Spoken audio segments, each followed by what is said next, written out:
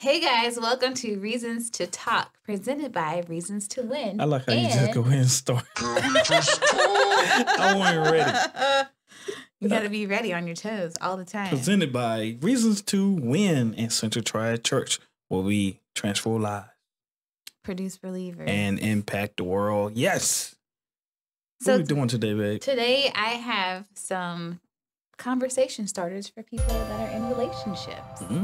So this is just for starting relationships? It could be either or, because I mean, if you married think about it, for 20 years, 30 years, 40 years, 50 years. If you think about it, like sometimes we change. Like think about like how sometimes you might have felt one way in the beginning and now you feel a different way because it's okay to have those conversations. Yeah. Oh, I like that. Yeah. I can do that. I don't know what I'm gonna say, so go ahead. All right, let's get into it. All right, first question. Would you lie to make me happy? And where would you draw the line? I'm coming at you with a hard question, okay? Yes, I will lie. Uh-huh. I wouldn't call it a lie. It's like, what you call them? A white lie? Yeah. How do you call it white lie? It's weird. I don't know. We should look that up. Yeah. But look it up while I talk. All right, go ahead. Yeah, I will. Because sometimes you ask questions and then I'm like, if I say this, it's like slow-mo for me because I got to go ahead and spit it out. So it's like Matrix time.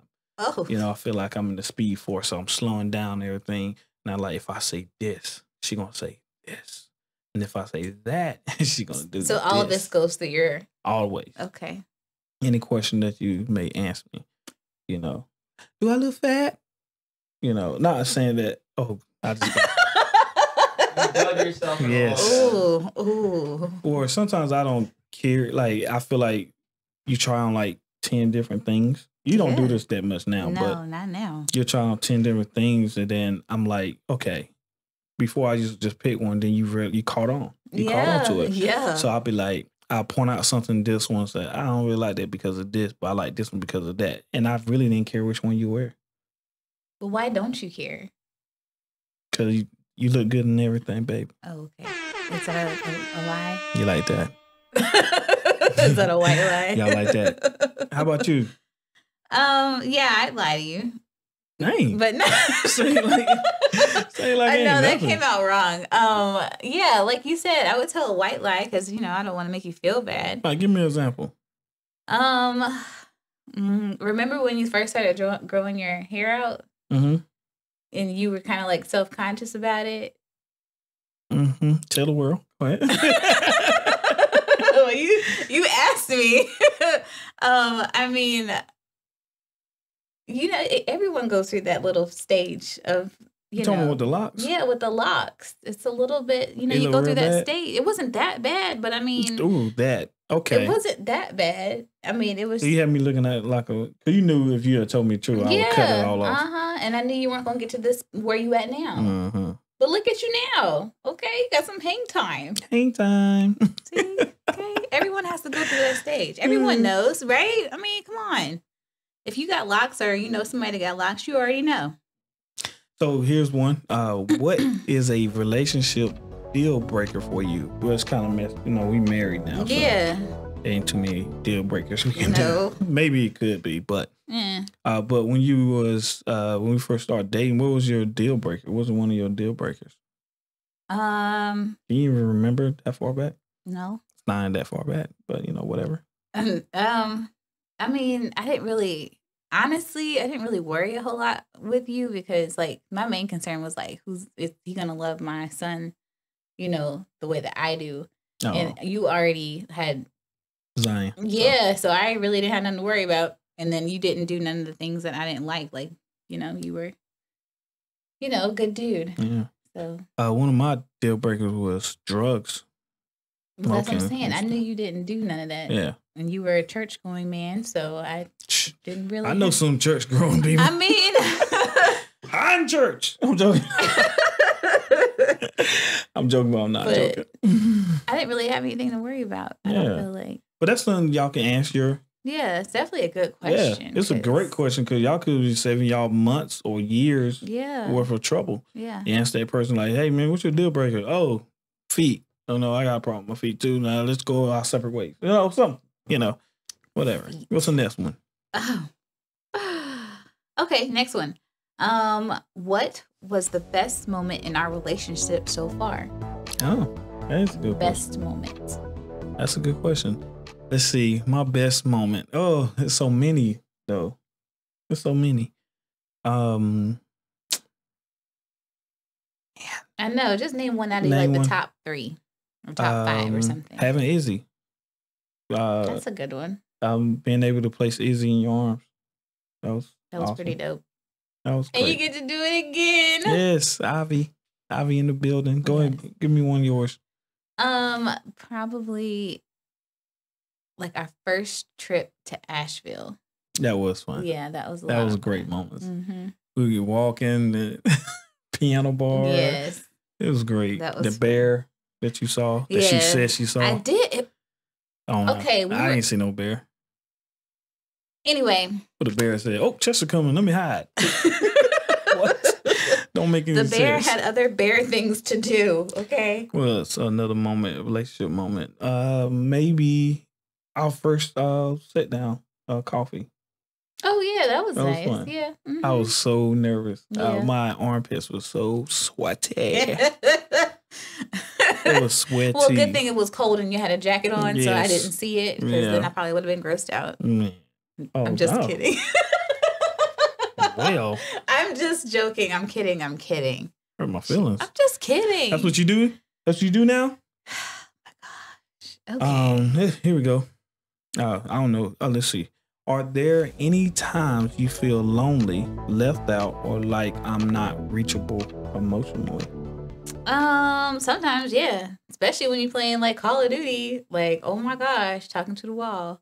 Or my favorite, where you have the headphones on and I don't realize that you're playing Call of Duty yet because you're not being like super loud like you normally are.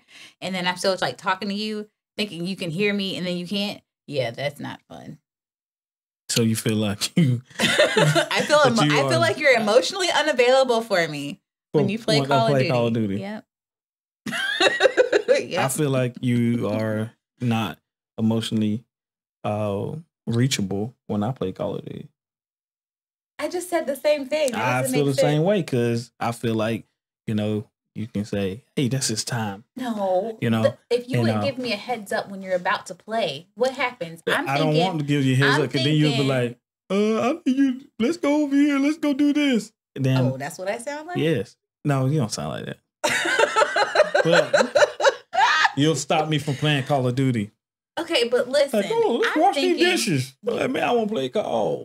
Okay, listen, this is what happens. Okay, so I'm like doing my own thing or whatever, and I'm thinking he's working hard in his little man cave. Yeah, I do. I think he's working.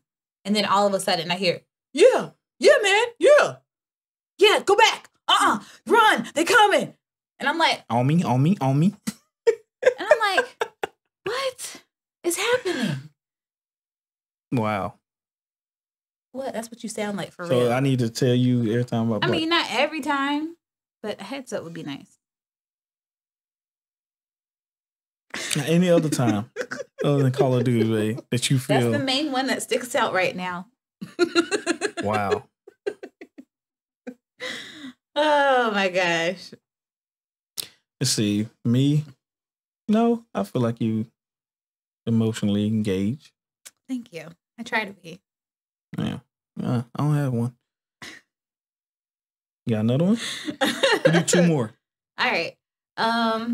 That's a good question to answer your spouse or your girlfriend, boyfriend, whatever. Yeah, it's very relevant.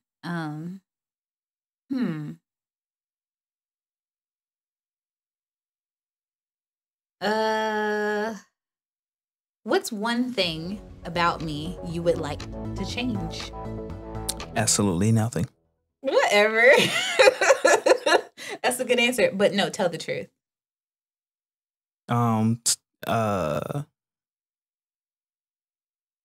Nothing. I'm dead serious. So you like everything I do the way that I do it? Okay, I got one. Oh, okay. I got one. Uh-huh. Here we go. Like when you get in your clean up spells, I'd rather you just clean up normal. She's an angry, clean up person. The house be looking good though. When I'm done. Everybody's scared of death and trying to help. It didn't matter if you feel like it or not. She's throwing everything around. Yeah, when I clean up, you're gonna know I'm cleaning up. Picking up the trash can and slamming it down. Like, oh man, just angry at the world. I'll change that. How about you? I wish that you were a little bit more neater. And that was completely not playing off of your answer whatsoever. But y'all know, like your friends, your college friends, they already know. They too. I'm just saying, I don't know their lifestyle. I'm just saying, like, they didn't tell me until after the fact. And they're like, oh, you didn't know? Jeez, you making me like I'm a terrible, messy person. I didn't even tell how messy. I just said, I wish you were less messy. I mean, no one knows my standards of cleanliness, right? So how would they know? Now they're making up stuff right now. Okay. Well, that's my answer. Just a little less messy. I wish you wouldn't use so many cups. You use too many cups. That just happened. You just did. Oh, whatever. Use too many cups. Okay. Don't have to get a fresh cup every single time. What would you define as cheating? That's a good question to answer. It is a good question. Boyfriend, girlfriend. Because we talk to people, they're like, "You cheating?" They're like, "I ain't cheating." But, yeah, and that's something to think. It's an expectation that you can put out there. Different, terms of cheating. So what's yours? Or before? I already know what it is. Yeah, I mean, honestly, like, just you can't be looking at other women doing things on the TV or the computer. Oh, yes, pornography is cheating. Yes, I don't know how else they will ever put it together. Right. It's cheating. But we had people where they're like, no, I don't think it's cheating. Right. It's part of the But it's something to talk about. It is. Yeah. Because what did Jesus say? And you look at a woman and lustful thoughts. Right. It's committing adultery. Right. Let's see. Me spending, like, if just knowing that other person likes you or attracted to you, and then you entertain it. Yeah, you entertain it. No, that's a problem for me. Right. Just having that time, even that's time for me. To me, right? You taking that time for me, and I don't like that. That I think that's cheating. Period. I feel it with a T. Period. Yep. Yes. So there was some couple questions. Oh, not couple. This was. I don't know how many questions we did. Yeah, I don't know how many questions. But it's something to talk about. Yeah, it is. I think those were good. Yeah. And do it now is I just found out some things just talking to her. And maybe I'll try to be more neater, and more, Call of Duty less or stuff, I guess. Use less cups. And less cups. Pretty sure she didn't hear anything I said. I did. I'm taking notes, mental notes. Mm-hmm. But anyway, write down in the comments if you got any other questions that you made that you think people should ask. Yeah. There are a lot more questions that you should ask, These are some good starting points. Yeah. You should ask a bunch of questions and have a conversation. Because that person might not be for you. I'll be honest. Yeah, you're right. And some people just save a long time of hurt if they give expectations. This is so true. But anyway, this is Reasons to Talk, presented by Reasons to Win, and also Central Triad Church. Thank y'all for joining us today. Go ahead and hit that like, bless that like button, bless that share button, and bless that comment and all that good stuff. Oh, subscribe. Bless that subscribe button. Yes, please. Thank you guys so much.